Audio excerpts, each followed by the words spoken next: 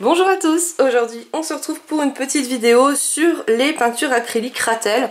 Alors j'étais déjà il y a un an en arrière en fait en train de réfléchir quelle peinture acrylique vous présenter, parce que c'est vrai que à part les paint markers ou les Posca, enfin tout ce qui est en stylo, en liquide acrylique, j'avais vraiment du mal à trouver des bonnes peintures. Donc je les ai trouvées. Je vais vous faire un mini tuto avec, franchement ils sont trop bien, c'est vraiment mes préférés et là pour le moment ils sont en promo, donc profitez. Je les ai eu pour 15 €, un truc dans le genre.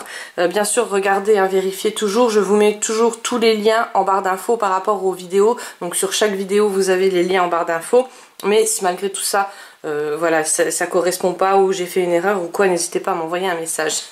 Parce que je sais que des fois ça arrive. Donc ces peintures là, c'est des petites perles. Je vous les ai présentées la semaine dernière. Je vous avais fait le nuancier que j'ai gardé parce que franchement il me sert bien. Et je n'ai pas encore utilisé les petits pinceaux qui vont avec. Je vais peut-être essayer là sur la vidéo. Parce que moi vous savez que j'adore les pinceaux à réservoir d'eau. Donc ceux-là, voilà, je préfère. Ça fait pas de marque mais bon. On va essayer, hein. De toute façon on verra bien ce que ça va donner. Et là il y a toutes les peintures, donc j'aime beaucoup toutes les peintures. Il y a juste les nacrées que j'ai un peu du mal parce qu'elles couvrent pas aussi bien que les autres. Après c'est juste un problème de couvrance parce que les pigments, voilà, les coloris sont juste magnifiques. Mais c'est juste si vous voulez couvrir, là ça va être dans un mystère, j'ai fait une catastrophe. Donc je vais rattraper un mystère avec ces petites perles là. Et si c'est pour couvrir ça va être complicato, hein. Donc voilà, donc on va essayer, on verra bien ce que ça va donner. Moi je vous le fais, voilà, je vais faire des coupures juste parce qu'à un moment donné il va falloir que je fasse sous un autre angle pour que je puisse me mettre assise. Mais sinon je couperai pas, si ça fait un carnage, ça fait un carnage, hein. Non voilà, donc c'est ce fameux dessin. Alors je vous avais présenté le coloriage, alors il n'était pas fini, il y avait juste les traits. Et je sais pas si vous vous rappelez, en fait je vous fais toujours la pub de ceux-là, les papermate. Donc je fais toujours les traits, voilà. Alors je fais toujours par deux aussi. Je fais d'abord ce côté là et après ce côté là, comme ça du coup il n'y a pas de couleur, il n'y a pas de pigments qui vont partir de partout. Même si je mets les feuilles entre, ces petites feuilles que mes chats m'ont bouffé. Heureusement c'était pas le livre.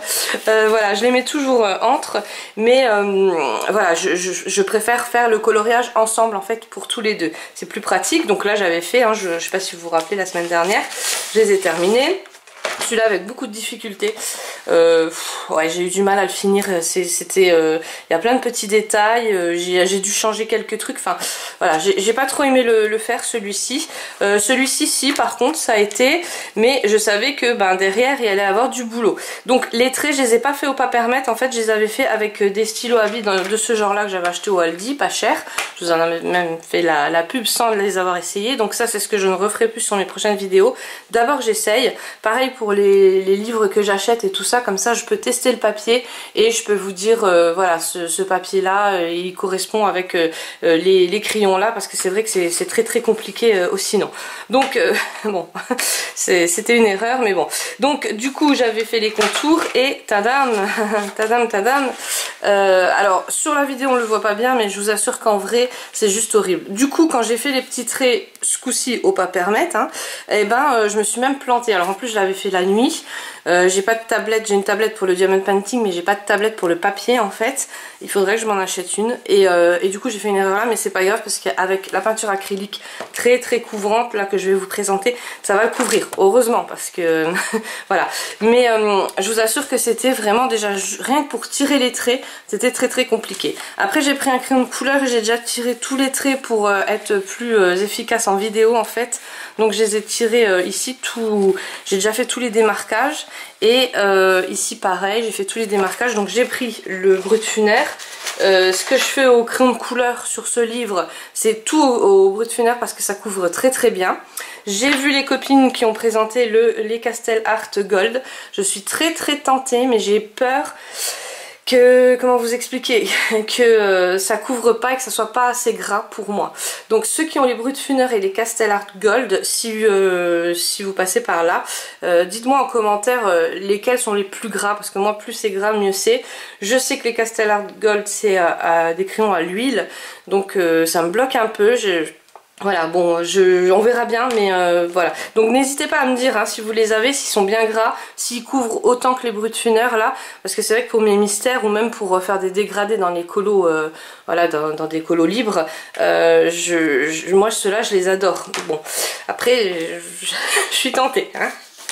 Les vidéos nous tentent, voilà. Donc on va rattraper ce coloriage avec la peinture. Ça traverse pas, normalement il n'y a pas de souci, parce que je sais qu'il y avait une copine abonnée qui m'avait demandé est-ce que ça va pas traverser derrière. Non, normalement il n'y a pas de problème. Moi j'avais même fait déjà du crayon de couleur et j'avais repassé j'avais repassé avec le feutre dessus. Ce qu'il y a, c'est que avec le feutre ça glisse et ça va vous faire des petits démarquages, ce que je n'aime pas trop. Là par exemple j'ai fait de la peinture acrylique pour les dents. Ici aussi c'est toute la peinture acrylique. Donc vous voyez, il n'y a rien du tout, ça ne gondole pas, il n'y a pas de problème. Par contre, bon bah le feutre, enfin le stylo binoir là, c'est un gros problème. Et encore, je vous assure, vous le voyez pas autant en vidéo. Donc j'arrête les blabla et puis là je vais vous montrer, on va le faire ensemble. Alors on va peut-être pas faire tout le colo ensemble, mais bien sûr vous aurez la finalité sur cette vidéo, voir ce que ça donne.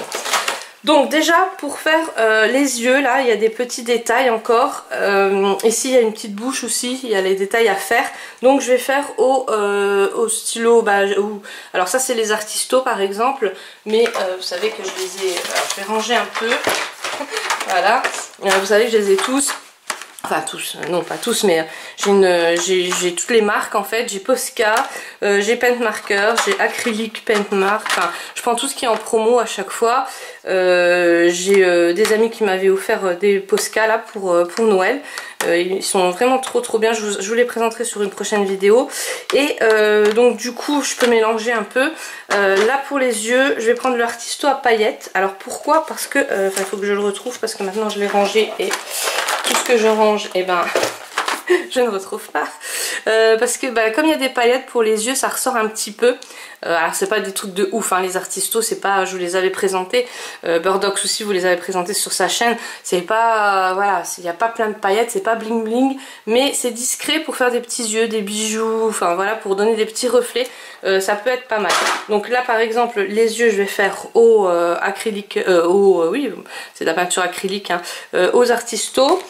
La bouche, je crois qu'elle est... alors la bouche elle est un peu marron rouge, comme ça, bordeaux on va dire. Donc je pense que je vais trouver un truc qui ressemble à du bordeaux. Alors après bien essayer sur une feuille avant. Parce que des fois, voilà, par exemple la couleur là, je sais que c'est pas la couleur qu'il y a sur le capuchon. Elle va donner, déjà si vous l'utilisez tout de suite ou pas, vous voyez c'est un brun, mais voilà, ça peut faire le taf pour la bouche, en espérant que ça soit pas trop foncé. Bon après si c'est trop foncé, vous rattrapez, vous me foutez un petit coup de Posca blanc par dessus, puis après un peu de crayon de couleur. Voilà, il y a toujours, voilà, et dans les mystères on peut toujours rattraper le truc, c'est pas le problème. Là je pense que ça va faire le taf. Alors là c'est pareil, j'ai fait un petit voilà, une petite démarcation avec mes Brutfuner. Donc pour ceux qui se demandent, c'est les Brutfuner carrés. J'ai aussi tous les autres. Je trouve, alors les autres je les ai mis en trousse, les 520 j'ai pas réussi à les mettre en trousse parce qu'il faut que j'en rachète. Mais ceux-là sont bien pratiques parce qu'en fait j'ai les racks, là il y a 3 racks seulement, donc je les pousse. La boîte elle est pas énorme, donc voilà, donc j'aime bien. J'ai commencé le nuancier que je n'ai pas terminé. je le finirai quand j'aurai fini tous les crayons je pense, parce que ouais ça se fume, hein, ça se fume vraiment. Et donc pour l'instant c'est mes préférés, mais sinon vous avez les 180 qui sont vraiment pas trop mal non plus. Allez, on va commencer tout de suite. Je pense que je vais vous mettre en accéléré, ça sera plus simple pour vous, et je vous reprends s'il y a des petites coupures avec des petites explications.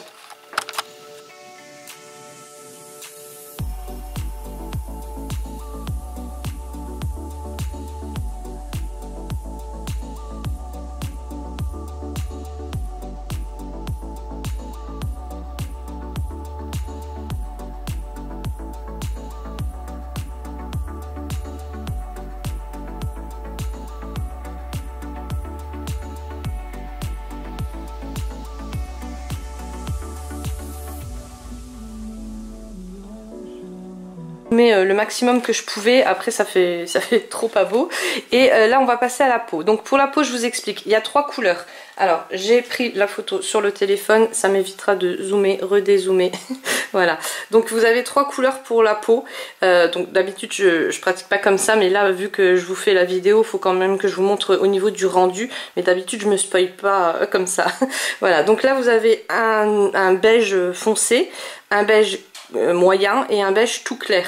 Donc ce que je vais faire, parce que dans les nuances des Ratel j'ai fait la radine, donc j'avais pris pas beaucoup de quantité, en fait je crois qu'il y avait 21 pots et du coup c'est là que le nuancier me sert bien. Alors je vais faire moi-même mes 3 nuances. Donc celle-là, la light orange, je vais la prendre pour le moyen.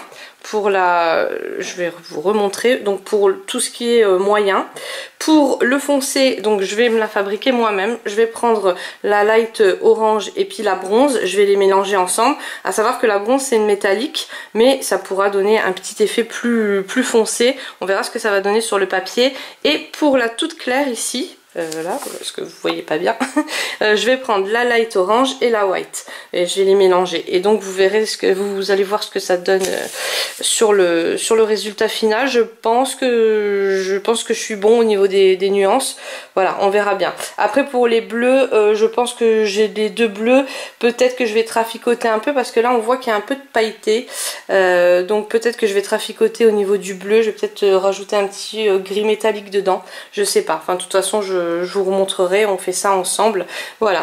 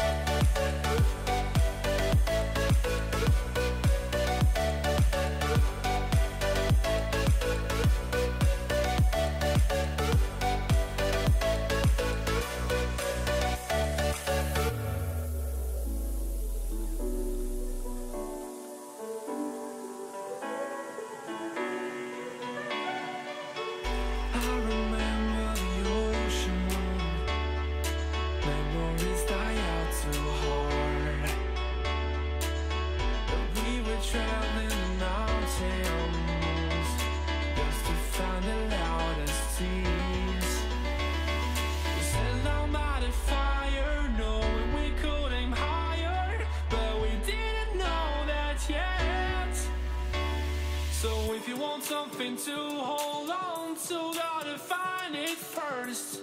But here I am, 'cause I've been laying under palm trees, waiting for the summer, knowing there's nowhere to go. 'Cause I am happy on this island, wanna be my fun land. I don't ever want to leave, I'm in a tropic club.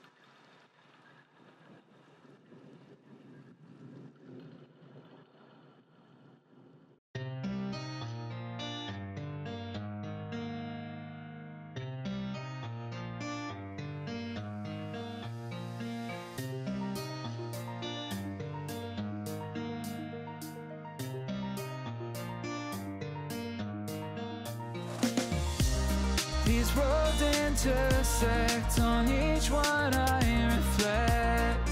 These lines write my story. These places change me, each one replacing, like night into morning. I miss the open air, the going anywhere, riding with you like we used to.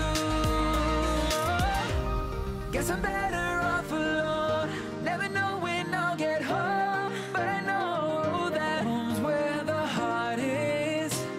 Guess I'm better off this way, moving to better days, but I know that home's where the heart is.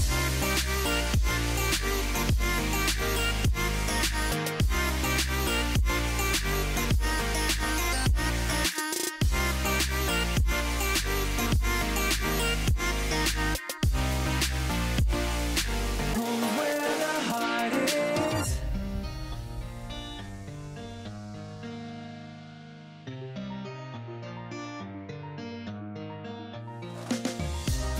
The endless journey, I need not worry, I'll get where I'm going. I made it this far, beyond where you are, and I'll keep on growing.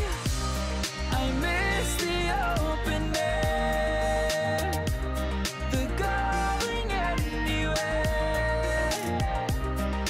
riding with you like we used to. Guess I'm better off alone, never know when I'll get home, but I know that home's where the heart is. Guess I'm better off this way, moving to better days, but I know that home's where the heart is.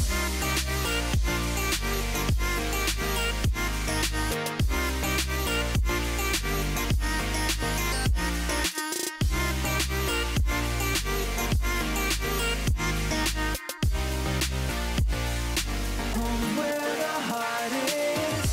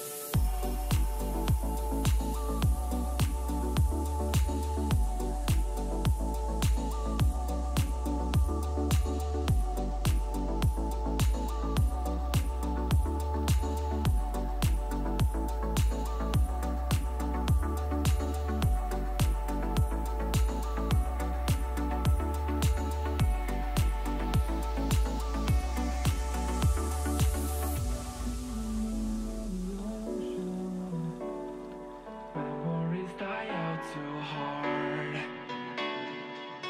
But we were traveling mountains just to find the loudest seas.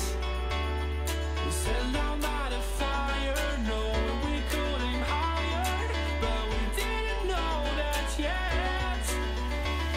So if you want something to hold on to, gotta find it first.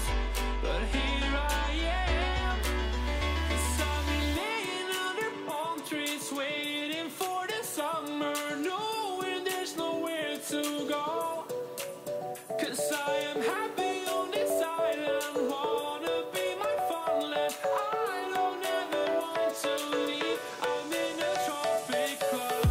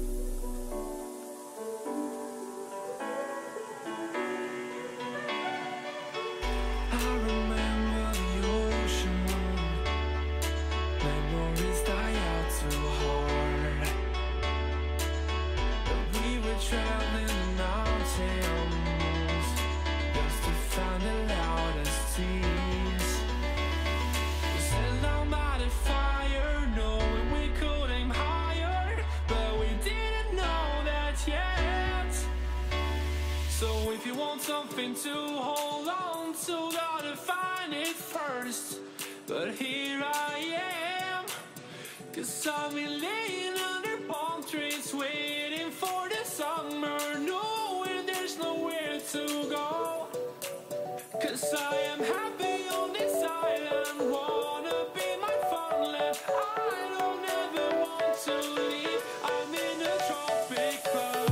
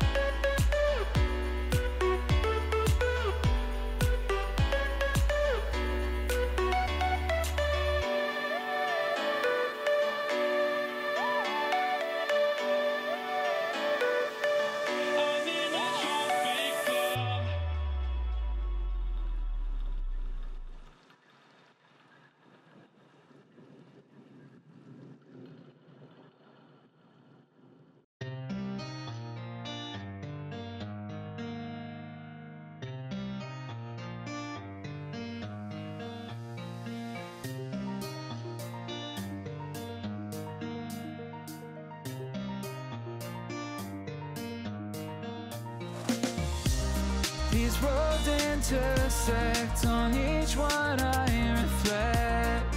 These lines write my story, these places change me, each one replacing, like night into morning. I miss the open air, the going anywhere, riding with you like we used to. Guess I'm better off alone, never know when I'll get home, but I know that home's where the heart is. Guess I'm better off this way, moving to better days.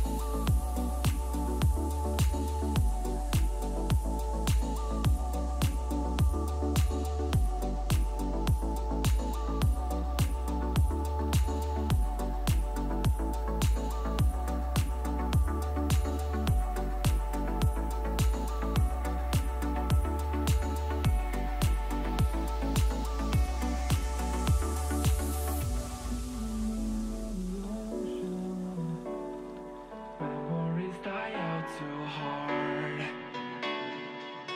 And we were traveling mountains just to find the loudest seas.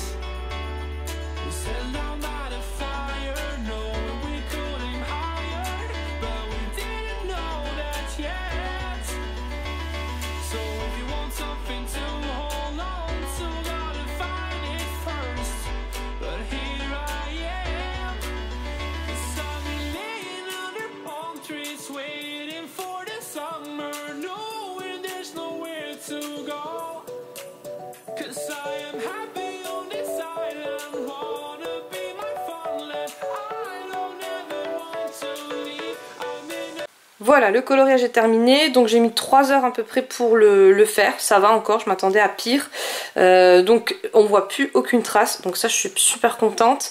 Là je vous ai montré que j'avais fait avec le papermate, j'ai essayé mais ça ressortait pas aussi bien que je voulais, donc j'ai pris le Posca, le cache-misère, et ça ressortait beaucoup mieux, hein, ça ressort beaucoup mieux, vous voyez.